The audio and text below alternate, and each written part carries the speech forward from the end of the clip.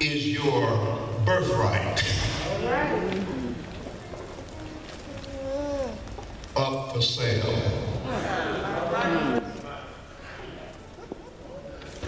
That is, as Sister Genesis and Sister Alana and Sister Ayana has just read from Ephesians, the first chapter, and 14 verses. I'm going to have you look also at the 18th verse, because I want you to leave here today with the intention to take your birthright off the market and use it for God. Have I got a witness? Amen. That is, Sister Genesis read the fact that the first 3 or 4 verses is saying that the Lord had this already in his plan.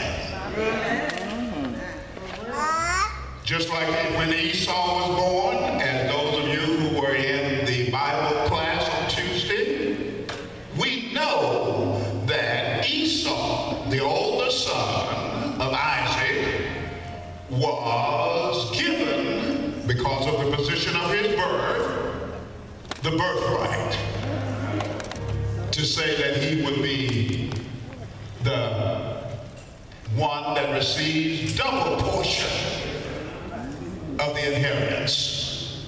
Have we got a witness?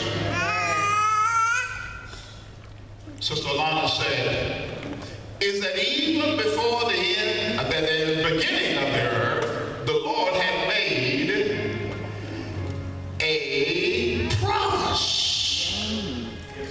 that we too, that is those of us who have the second birth,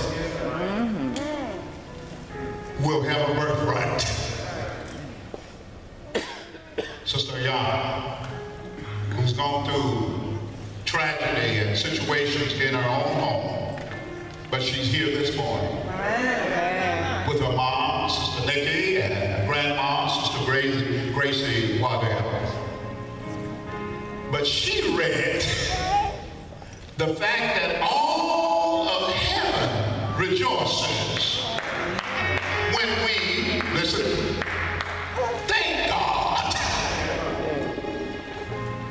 for our birthright. Now, if you don't have a birthright because of the second birth, you don't have them. You're not born with the birthright spiritually. But the second birth will, in fact, be given to those who accept Jesus Christ. And even though there are some that will shout, some that will cry, some that will have all kinds of things on Sunday morning, they have nothing left when they leave church, because they're not honoring their birthright. Ephesians, which is the book that is claimed to be one of the books that you can climb up high and look down. Amen, sir. Ephesians is saying that we need to take more care of our birthright. Real. And thank God for our future. Amen. Amen. But Pastor, what is my birthright? What is my, well, Sister Genesis will tell you that your birthright is to express the Lord Jesus Christ. That is, he should be expressed in his heirs. Secondly, we should always let the world know that we are the image of Christ. Amen. That is, we should look and act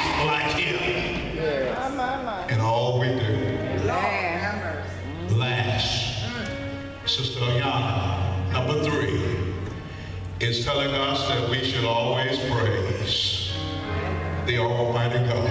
Amen. Only He can give us strength. Amen. Only He can give hope where there's no hope. Only He can give all of the things that man can't give. Even the President of the United States, even those in the high echelons of government, they can't give you hope the way the Lord Jesus can. God bless you. God keep you is our prayer.